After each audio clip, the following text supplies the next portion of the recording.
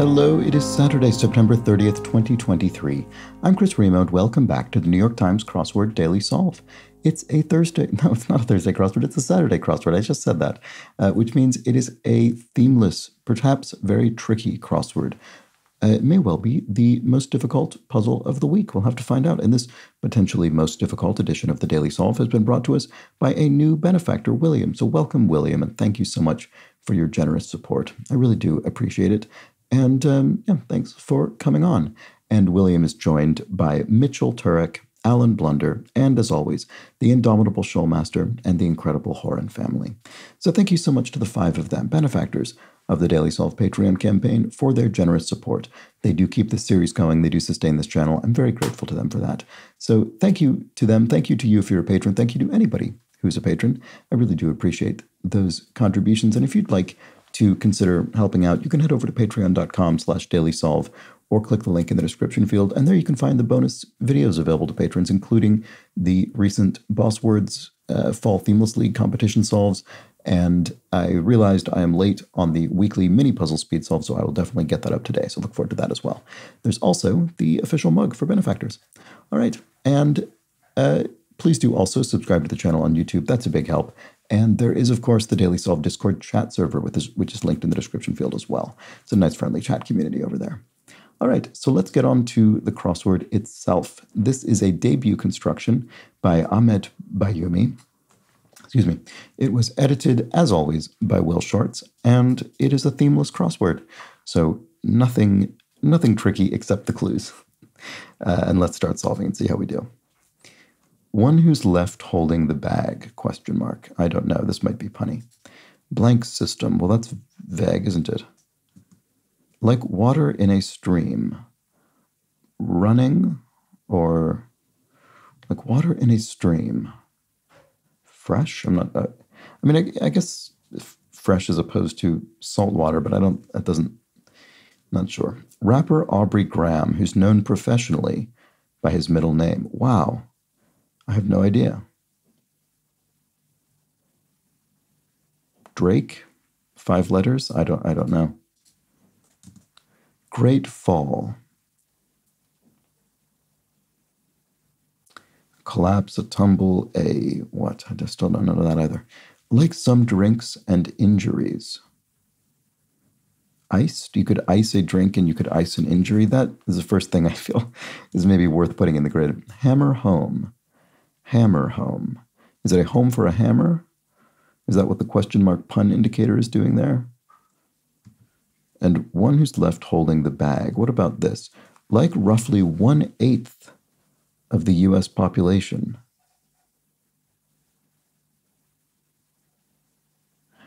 Mike, if I think that is about maybe the population of African Americans? Yeah, that fits as well. Okay, that sounds, I think, fairly accurate to me. Not that I would know an exact figure, but I think that's in the region, so that's why that's my guess. Blank stream, sorry, blank system. This is the stream, like water in a stream. A flow? That seems, I don't know.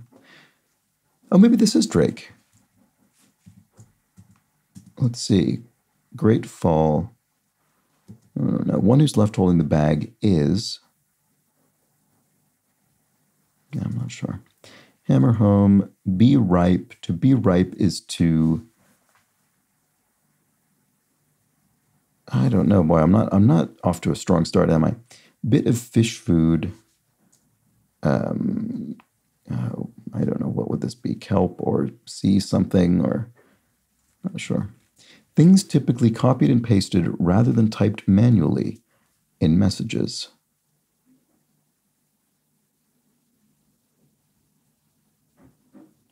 I don't know. I'm really not on my game. Find blank Nintendo minigame. I don't know, but there are these things in the Nintendo Wii console and beyond called Miis, which are little avatars spelled this way in the style of the Wii console, W-I-I.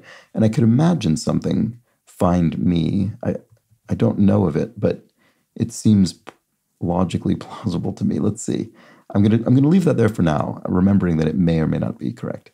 Christmas Carol title starter. What is the name of a Christmas carol that would start this way?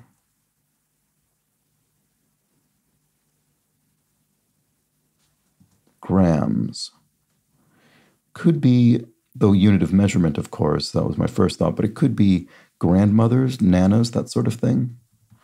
We put that in as well because I just don't have much going on the grid.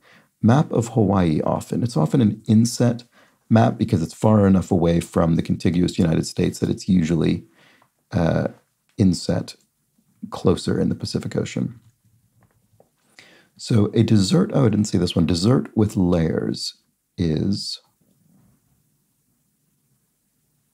spumoni. Does that work with this? Christmas Carol title starter. Oh, I'm sure this is going to be blindingly obvious when I see it, but I don't yet. Things typically copied and pasted. Oh, URLs. Yes, that is true. You would usually, but you, most of the time, don't manually type a URL because they're often long and unwieldy. Bit of fish food and be ripe. To smell. You could be ripe and be sort of, pungent. Where to make one's voice heard with the. Where to make one's voice heard. The halls, I'm not sure. Contemporary artist Carrie Mae Weems. I'm fairly sure I've heard that name. Oh, Come All Ye Faithful as the Christmas Carol title starter. There we go. Okay. So here we have lions, the Haitian Revolution, and the Aponte Conspiracy of 1812, e.g.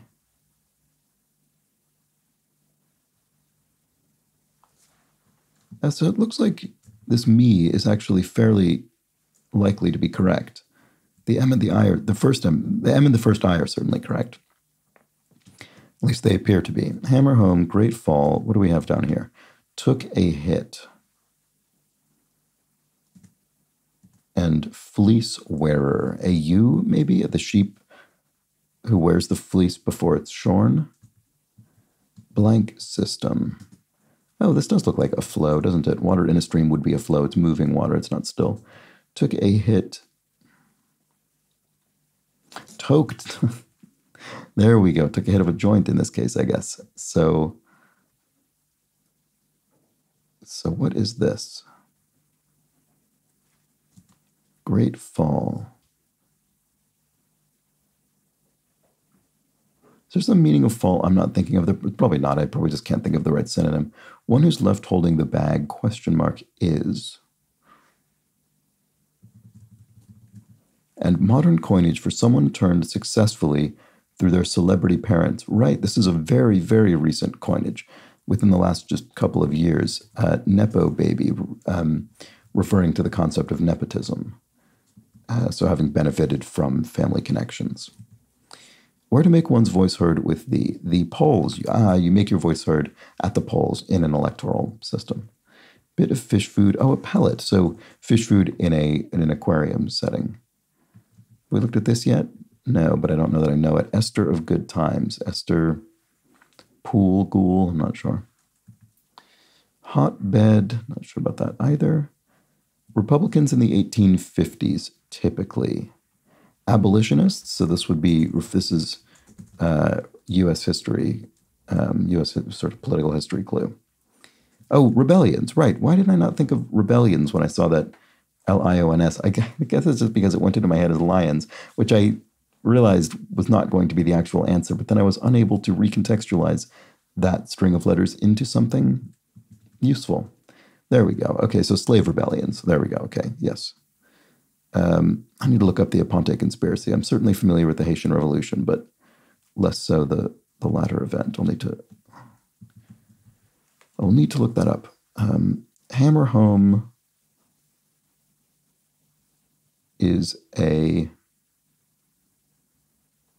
bar. What sort of hammer are we talking about here? Oh, an ear. The hammer is a bone in the ear. That would be it. So one who's left holding the bag is something. A great fall is a dive. Okay. Oh, caddy, a golf caddy. Right. Okay. There we go. That makes sense. They're holding the golf bag, the bag of clubs.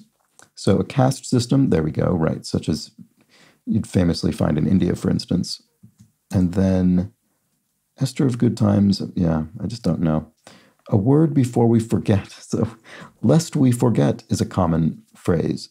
And so when we say a word before, we simply mean a word that goes before the other words we forget. Feudal superiors, lieges, there we go, from the sort of medieval feudal land ownership and land working system. James Clavell bestseller, Blank Pen, Taipan. I've never actually read anything by James Clavell, but I think I've seen, he's best known for what, Shogun, I suppose. I think I've seen this book, Taipan, but couldn't tell you anything about it. Make a blank of, make a hash of, something that I often say about my own crossword performance. Make a meal of, I mean, there are quite a few things this could be. Post-op persona, perhaps. The new me. There we go. New me has come up a couple of times in various contexts in the New York Times crossword. Good thing to have on the record. A win, if your win-loss record, a win would be a good thing to have. Umami enhancer could be MSG, monosodium glutamate. And World War II, which you can just buy in little, you can buy it at the supermarket in a little jar. I've got a little jar of that in my cupboard. World War II combat initials. Not sure about that one. What about this? Sort who might be testing the waters as some sort of biologist, a marine biologist. There we go. Feels though when I was growing up, this was one of those stereotypical jobs that it was sort of stereotypically aspirational job for some reason, specifically a marine biologist. I don't remember anyone ever saying that about any other kind of marine biologist, but I just remember that coming up for some reason. World War II combat initials. I'm sure I'll know it. Well, actually, I'm not sure. Maybe I won't, but I don't see it now. All right, this wasn't any of the things I was saying. Make a note of. There we go. Yet another thing that you can make a something of. Rock band with the 2023 album This Stupid World. Well, I don't know the album, but it must be Yola Tango, which is a band. So ETO. Oh, this is the European Theater of Operations. Okay, so that is familiar, but I didn't think of it before. Verbally lose it without. To lash out at somebody would be to lose it in a verbal way. If one butts into somebody else's business, one noses in. Stand-up comedians typically are... not sure. What about this? Tabbies. They're tabby cats. House cats, maybe?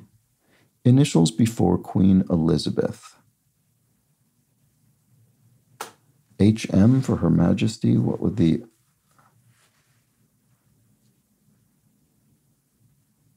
Oh, maybe it's a ship. HMS? Yeah, I bet that's it. HMS Queen Elizabeth. Her Majesty's ship. Okay. I guess now would be His Majesty's ship. Oh, that's a funny conflict there. Tabbies, e.g. Oh, yeah, it does look like house cats now, doesn't it? So a bit of farm food could be an oat for horses or what have you. Suffix with pressure, so simply a suffix that is added to press to make a noun. Well, actually, I guess pressure can be a verb as well. Place is...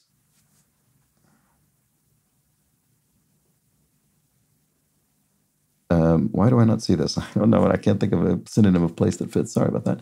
Sherpas, e.g., are Asians, so that's a demographic group. And then detective story could be an alibi, so your sort of claim as to why you're not implicated in a crime. A hotbed of rice. There we go. Very good. So rice generally served hot. And then Esther of Good Times. Esther Rowley. Okay, I don't think I know the name. And I apologize for likely having mispronounced it. Gives, but not for good. You lend somebody something, you give it, but not for good. And then, oh, in one's place, in one's stead, in one's lieu. There we go. That is, of course, the answer.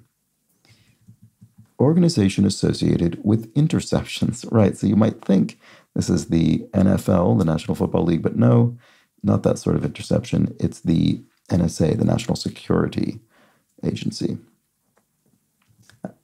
Presumably. I mean, I guess it theoretically could be the NSC, the National Security Council, but I don't think so. Okay, kind of rescue search. An air something, I'm not sure. Basketball legend Isaiah Thomas, I'm not sure how it's pronounced. I know I've encountered his name before, mainly in crosswords, to be honest, and it is spelled in a slightly unusual way. That means I'm not actually certain if it's pronounced Isaiah or Isaiah, but there we have it. I'm fairly sure that's correct. So kind of rescue search, maybe it is air something. Music score abbreviation crescendo, which is a sort of progressive increase in volume. That could be it, and that is often abbreviated rather than writing the full crescendo. In fact, almost always. Stand-up comedians typically are solo acts, right? That is typically the case for a stand-up comedian. This is Dear Mercy, and thou blanket not, Romeo and Juliet. Seest, I'm not sure. Relative of a filly. I assume this will be a horse. What would it be? A colt? Let's see. Having down pat. You're having it down pat. I'm not sure. Okay, what have we not yet seen? Wordle and others are games. I don't know. I solve Wordle every day on this channel, if you were not aware. Certain religious ruling, an edict, what about this? Lug, to tow something around. It could be a lug like a person, your big lug, your big ape, that kind of thing. I don't know which I think it is. Honeydew producer. I mean, a honeydew is a melon. Not sure. Yeah, I'm not sure what's going on here. Inventor of the steel plow. Wow, okay. Is that a specific person or a sort of society? I think it would be a person the way that it's clued. Inventor of the steel plow. Sounds like it's referring to a person. Lug. Okay, I'll need something to give me a start in that corner. Title in D.C. It could be senator or representative, I'm guessing, because D.C., the District of Columbia, is the seat of the United States legislature, which includes the Senate and the House of Representatives. Let's see. Have I looked at these yet? No, I haven't. Key to understanding ancient history would be the No, I was going to say the Rosetta Stone, but it isn't that. Although, oh no, it is. It's the Rosetta Stone. Okay, there we go.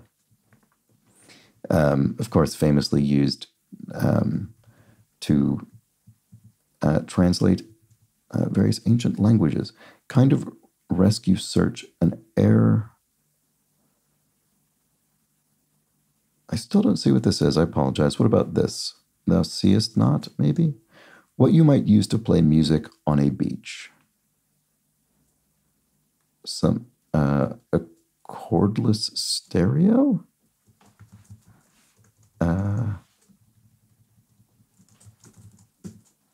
Cordless.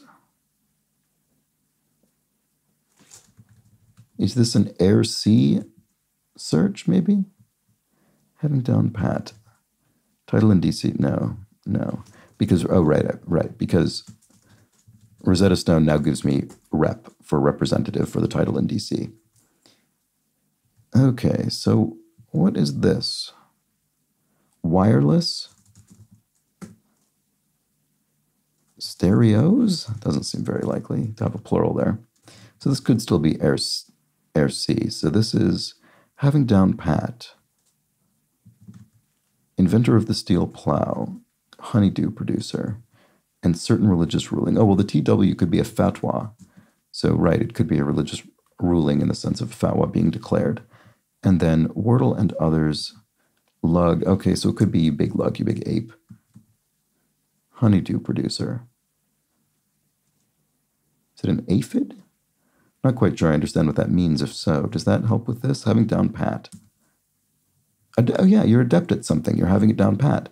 Yes, you're very good at it. It's second nature. So this looks like then Deere, John Deere, the sort of farm equipment manufacturer. That must be the case. And then Wordle is a fad, I suppose, which I think is often used in a sort of pejorative sense to suggest that its popularity will wane or even dissipate. So this is aphid. I'll need to look up what that's about. Okay, well, that corner seems taken care of now. So French word in vineyard. So cru in French would be, I assume this will be the word in 3 letters, something to do with wine vintage, and then, or provenance. And then, I think there's the phrase grand cru, but I'm just not 100% sure. And as usual, I don't know enough about wine to speak about it in any kind of depth or with authority. Fail under pressure to, maybe it isn't that. Woman's name with an accent on its 4th letter. Oh no, this looks good. Renee would have an accent here, speaking of French, to give it the A sound at the end. And then C57 down, and 57 down says, with 50 down, many people making downloads. App users, there we go. Those are the people downloading the apps. Remittance receipts. I'm not sure. Wireless, what you might use to play music on a beach. Oh, wireless speaker, okay. I suppose so. I mean, you'd need something connected to the speaker. You connect it, I guess, to your phone with Bluetooth. That makes sense. Okay, wireless speaker, I see. That is more current than a wireless stereo, so that's actually better than what I guessed.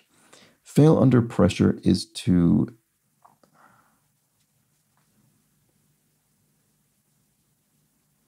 I don't see that. That's annoying. Blank alert. And in the red, say, red being capitalized. That's interesting. What does that mean? Oh, as in the Red Sea? You're a sea? That's funny. That's a very funny, sort of subtly punny clue. Because you think that and you see in the red, you're sort of experiencing financial loss or you're in debt. But not in this case. Word on either side of 2, ashes to ashes, dust to dust, as they say. So stay alert. Oh, it's simply a phrase. Someone might say that to you. Remittance receipts. Oh, sorry. I read this incorrectly several times as receipts. It's remittance recipients. Sorry about that. So people who would receive a remittance of money. So payees, the person being paid. And then to fail under pressure is to choke, of course. I don't know why I didn't see that, but there we go. And that's it. That was the Saturday crossword. Not a brutally difficult Saturday, I don't think, but yeah, I can't. I'm having trouble with this puzzle distinguishing between my sort of slowness around certain things. Like choke should have been very, very obvious. But for some reason, I just didn't pop into my brain.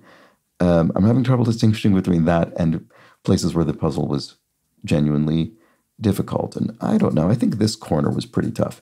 Fatwa, aphid, deer. I think those would not be obvious to most people. Although this aphid honeydew thing might be more obvious to many than it is to myself because I'm just not sure I understand the sort of process involved that's being described. Yeah, I think a tough puzzle. Not the toughest Saturday puzzle we've ever seen, but certainly I would say probably it was indeed the most difficult puzzle this week. And then some interesting historical references. We've got the abolitionist slave rebellion. That's a sort of interesting cross, even though they're referring to different populations. And then we have this demographic clue, 1/8 of the U.S. population, African-American. I mean, that crossing abolitionist and parallel to slave rebellions is also sort of interesting. I wonder if there's any kind of historical anniversary that this puzzle is in some way sort of tipping the hat to. I'm not sure. But anyway, just an interesting puzzle all around. Some modern pop culture and some history as well. There we have it. That was the Saturday crossword. And as promised yesterday, I am going to review the comments on clues from yesterday's puzzle, although I only found 2 and they were about the same clue. So I'll just read both. Chasmart Designs explains snowballs, SNO, balls are cake balls covered in coconut shavings. And Kathleen Quinn goes into more detail and explains they are cream-filled chocolate cakes covered with marshmallow frosting and coconut flakes formerly produced and distributed by Hostess. Snowballs are usually pink, however, they are also available in chocolate, lemon, white, green, blue, and other colors for specific holidays and times of year. So there we go. I sort of vaguely remembered, I think, sort of what they looked like. I don't think I've ever consumed one, so I was not entirely aware of their contents. And there we have it. That was all that I found from yesterday's puzzle. But as always, thank you to those who left comments, and thanks to you for watching to the end. I'll be back tomorrow, of course, for the much larger themed Jumbo Sunday edition of the Crossword, so do join me for that. But until then, please do have an excellent remainder of your Saturday. Take care.